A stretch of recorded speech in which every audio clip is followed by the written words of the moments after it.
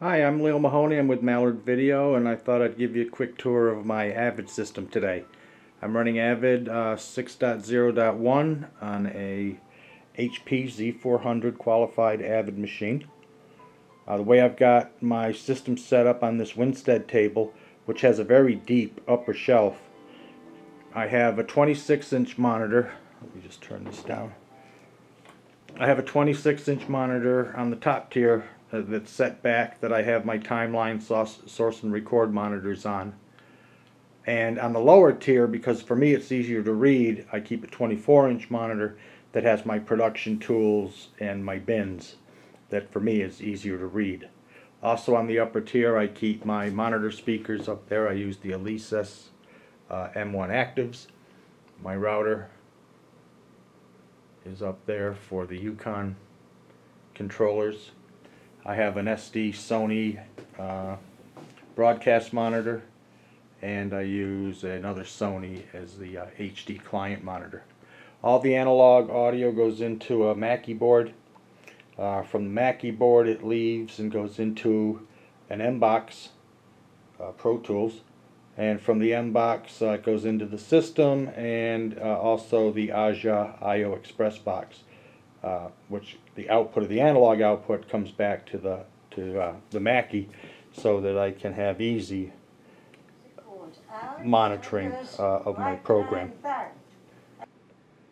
I have a Avid mapped keyboard for basic keyboard commands, and I also use two of the Artist Series, formerly Euphonics. I use the MC control surface, and I also use the transport. The transport has just got an incredibly balanced, accurate, large jog wheel, and the same with a rubberized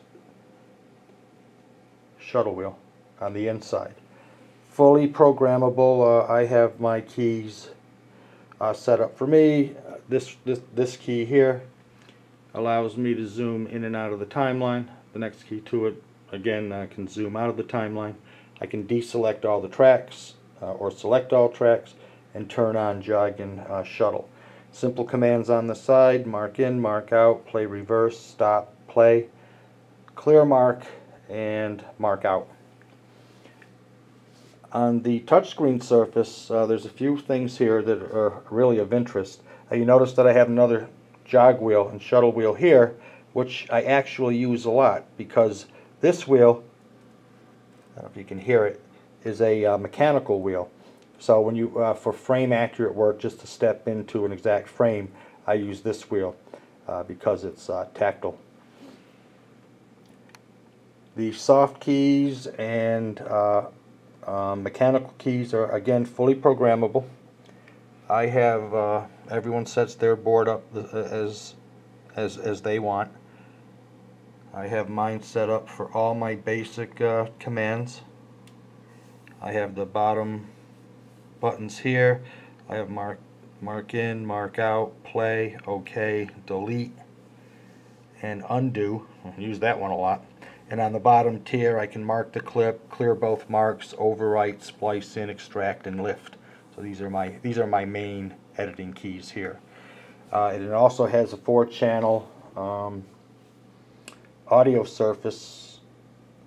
Let me just get this into play. So I turned it up here on the monitor.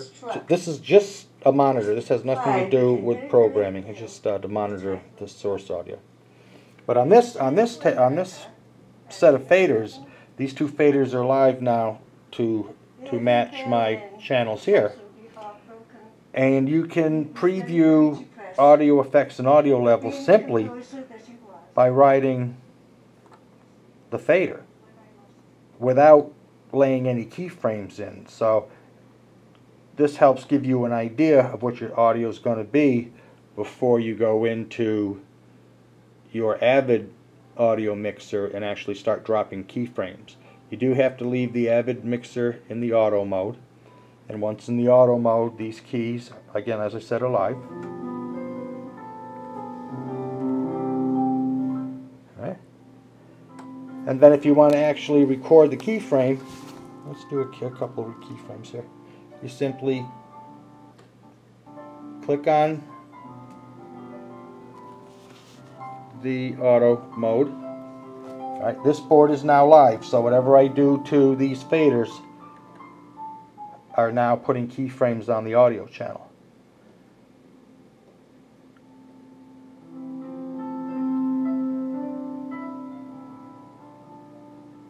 And we'll fade it out. Now, when we stop the edit, let's play it back now. And you can see that my keys